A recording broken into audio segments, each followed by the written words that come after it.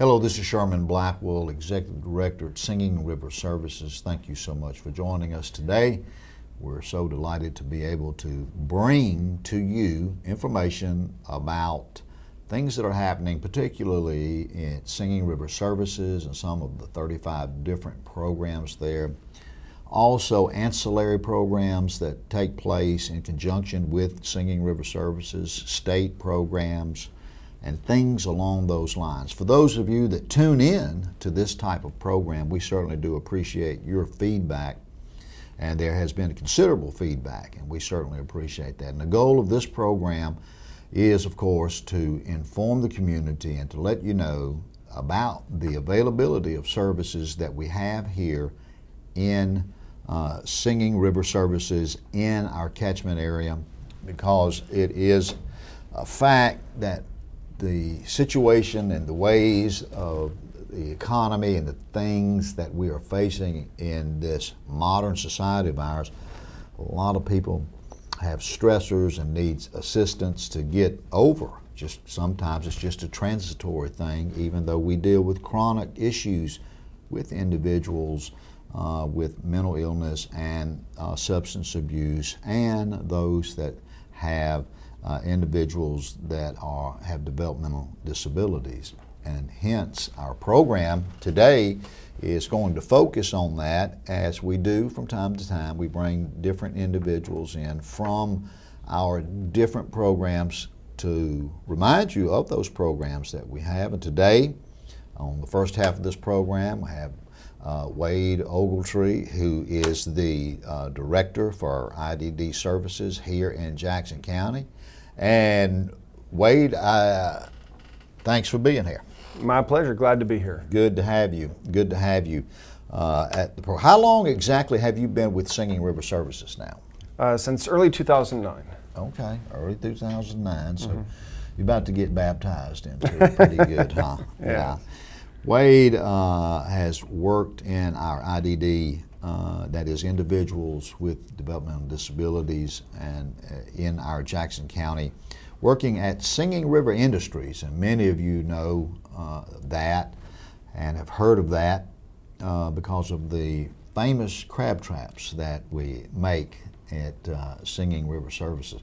First of all, by way of introduction on Channel 7 here, Wade, let's tell our viewers a little bit about your history and how you got involved in working in an altruistic field like community mental health.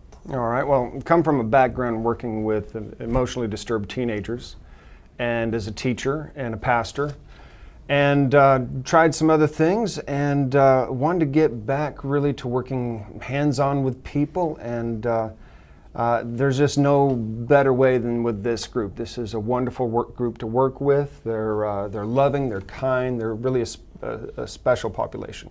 Absolutely. Singing River Industries, tell us, when we talk about it, we know about it, but tell our viewers what is Singing River Industries and what takes place at Singing River Industries and the population that we see. Absolutely. Actually, I'm really kind of touched by how often I run into people who know very much who we are and what we do.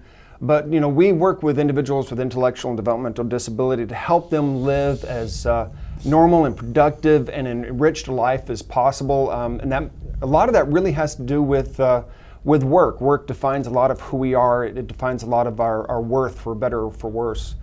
And we help them gain vocational skills, and we have a sheltered workshop where they do a lot on site. We also have job coaches that take them out in the community and help them work there in the community, and hold a job there, learn the skills, maintain the skills. On site, we do things like build the crab traps, dining packets. We paint fire retardant boards, and we have a saw shop. We just built a greenhouse. A lot of stuff going on. Right. If someone was interested and has a loved one that may have a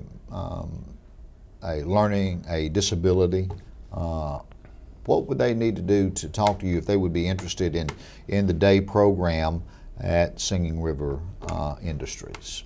Well, give us a call so that we can talk and find out where you are. A lot of what is available depends on whether you're part of the Medicaid waiver program or not. And basically, Medicaid will pay for a lot of services, but only under a special waiver. Mm-hmm. And so, we'll hook you up with people you need to talk to have your loved one checked out, to look into getting onto the waiver waiting list, all those things that are necessary in order for everyone to get the services that they need. Absolutely, and you've hit on a very critical word. It's good, there was a day when grants and payer sources were sufficient to where you could enlarge your programs, and we certainly have done that.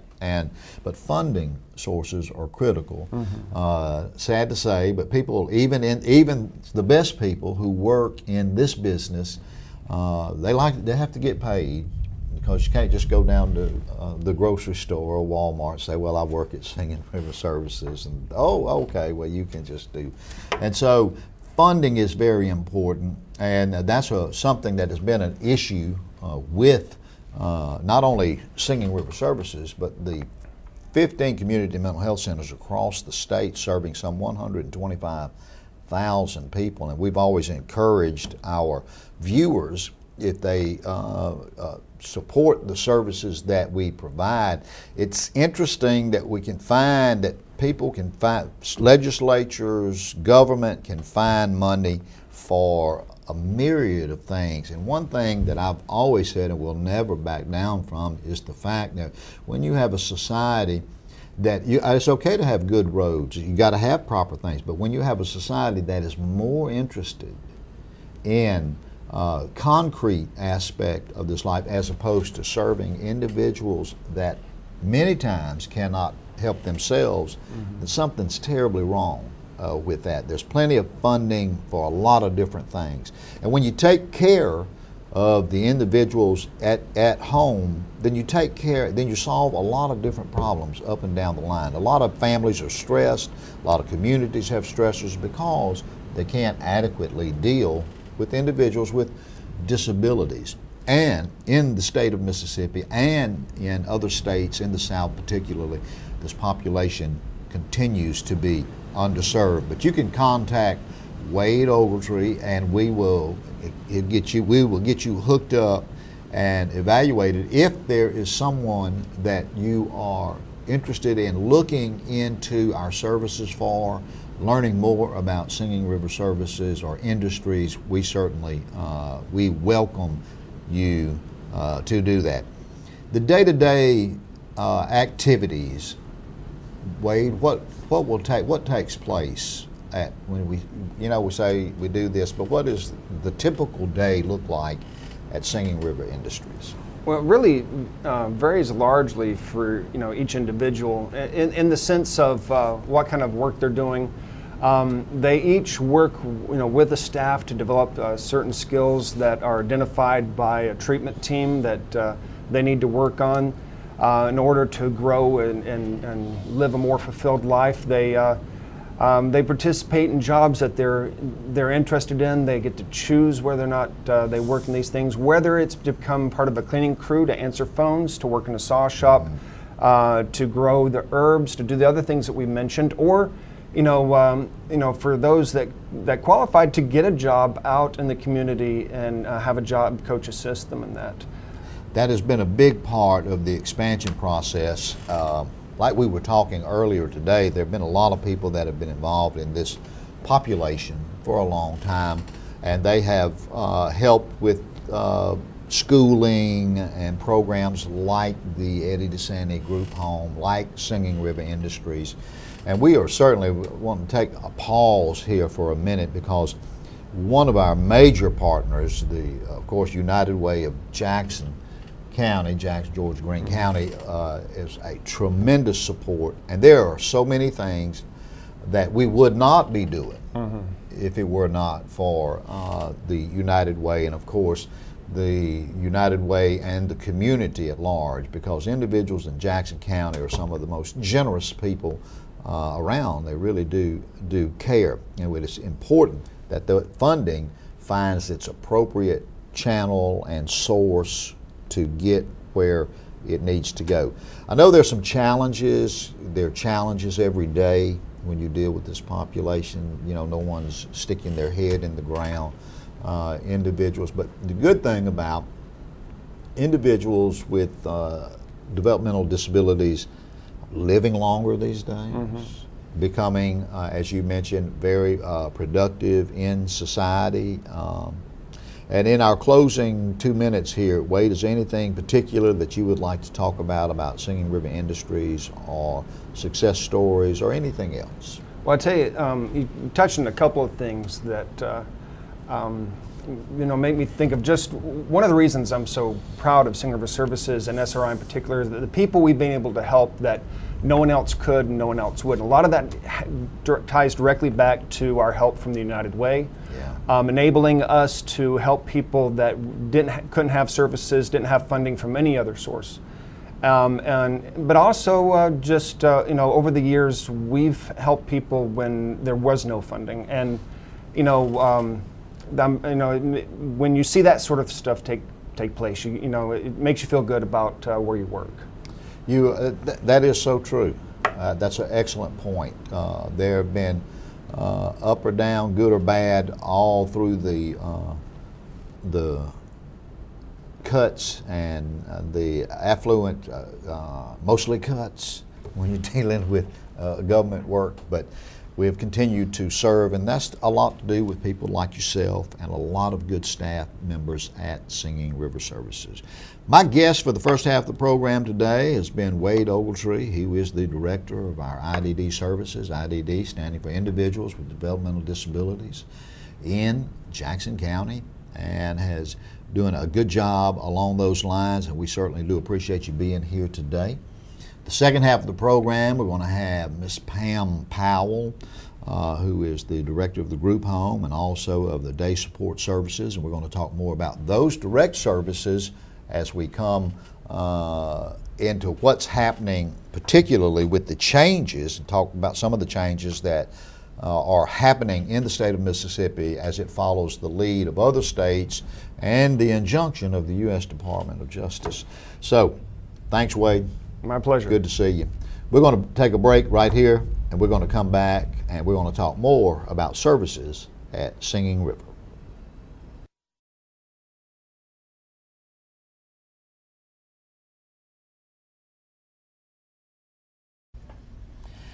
Hello, this is Sherman Blackwell, and welcome back to the second half of today's program. Thank you so much for joining us today. Let me remind you of the number you see on the screen there. That number is available to you 24 hours a day, 7 days a week. It is our mainline number, Monday through Friday, and our crisis line, 24 hours a day, 7 days a week. Our first guest on the program today was Wade Ogletree, and if you've heard some rumblings in the background, there's, of course, some thunderstorms going on. Imagine that. At this recording, start to say filming or whatever. I don't know. I'm so out of touch with whatever they do these days. But my guest for the second half of the program is Pam Powell, who is the director of our group home services and day support services. Thanks for being here, Pam. Well, thank you very much for having me. Weathered the storm and, Yes. and got in here, and we appreciate you so much. Thank you. We're delighted to have Pam on our staff. She is someone who's very energetic and does an excellent job. Pam, tell us a little bit, tell our audience how and why you got into this business.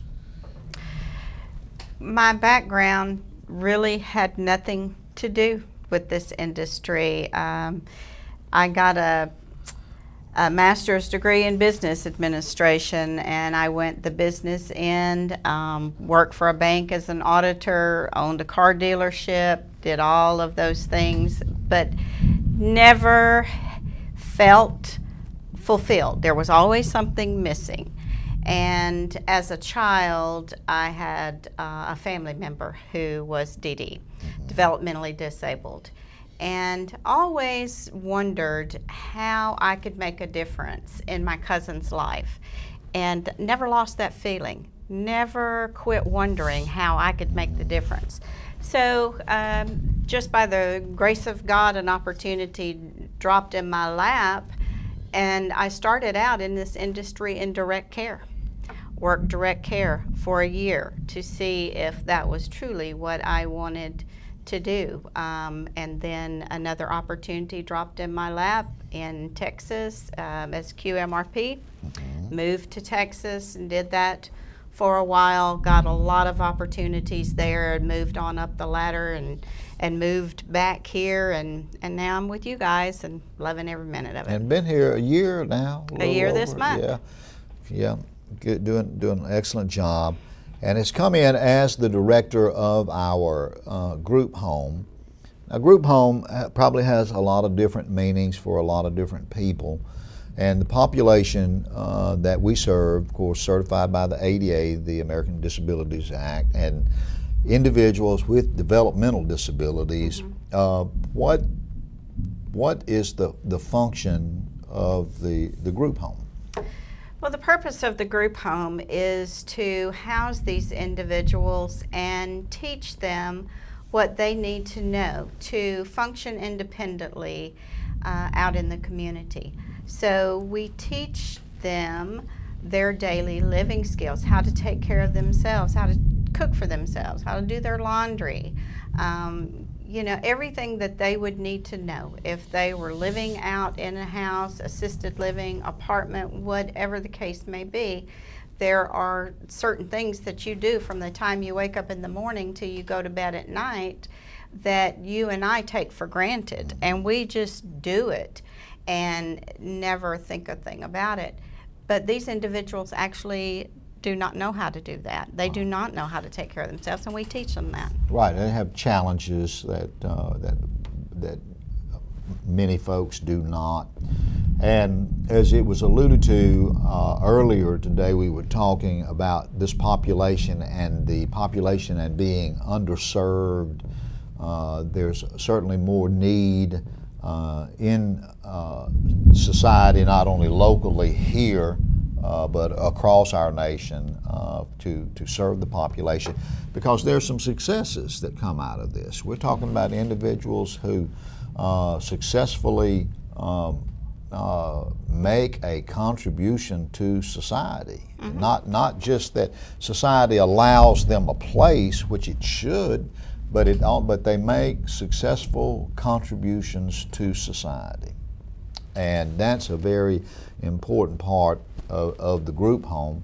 And you have another hat that you wear.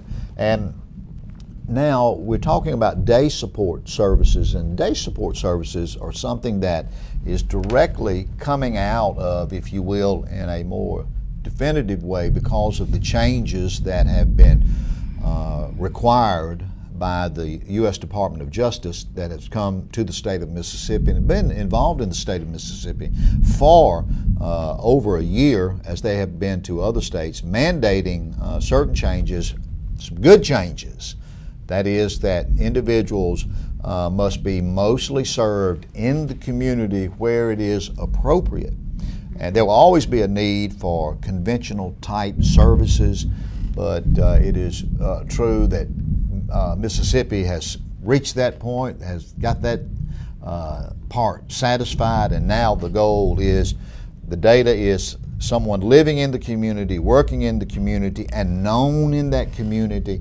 The support circle continues to grow and expand. What is, when we talk about day support services, Pam, what does day support mean?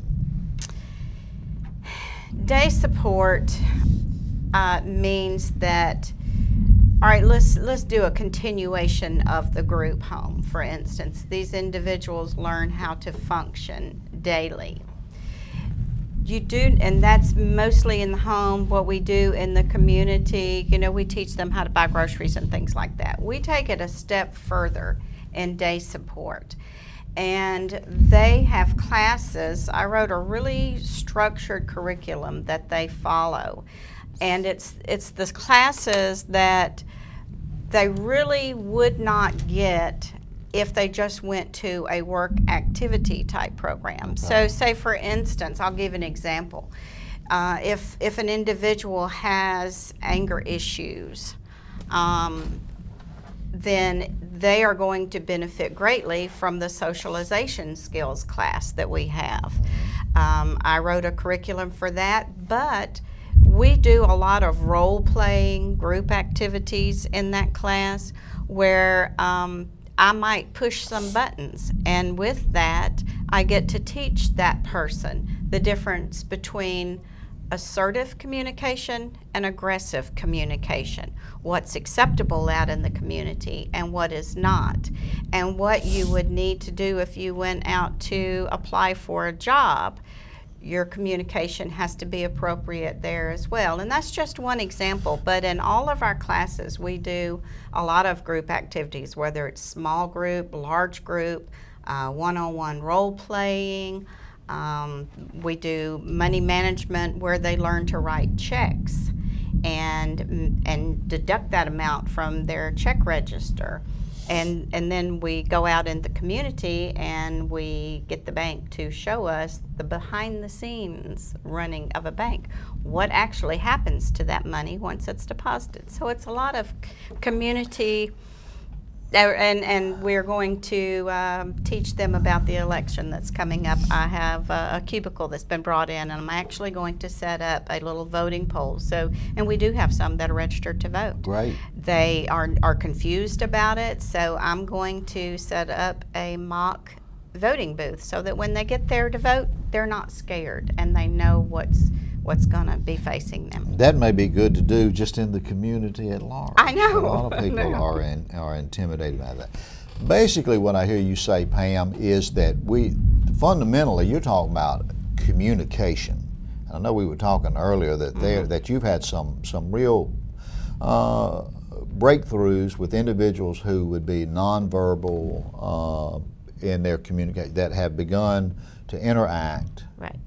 And to a little more dynamically. Yes, actually I do have one individual that before he came over to the day support program would just yell out is the only audible noise you heard. And now in classes I can ask a question and point it directly to him and say his name, and he will say yes or no. So he's paying attention, he is trying to communicate with me, and it may not be the correct answer, but that's not what is important right now. It's the communication and the interaction between the two individuals. If this business that we're involved in is not about communication, then it's not about anything else, you know. Has to be about that. This is very informative, and my guest has been Pam Powell, who is the director of our group home here at Singing River Services, Region 14, and also the director of the day support program. If you would like more information about what that is and about who that specifically is designed for and who that may help, you can certainly call us at the number that you see on the screen there. That number, we will forward that information to, if you like something or is inquiring about Singing River Industries with Wade Ogletree or Pam Powell, we'll be glad to get you that information, because we've had some good success. There are a lot of challenges that are going on there every day. Every day. And as people like yourself, Pam, and people like a lot of the nearly 200 individuals that work at Singing River Services to make a difference. So thank you for tuning in today. We certainly do appreciate that. And the way it's sounding here, we'll have to cut away for a weather break here. I think it's if you're hearing that across the communication here. But thanks for tuning in. This is Sherman Blackwell. We're going to look forward to seeing you again next week with another special guest.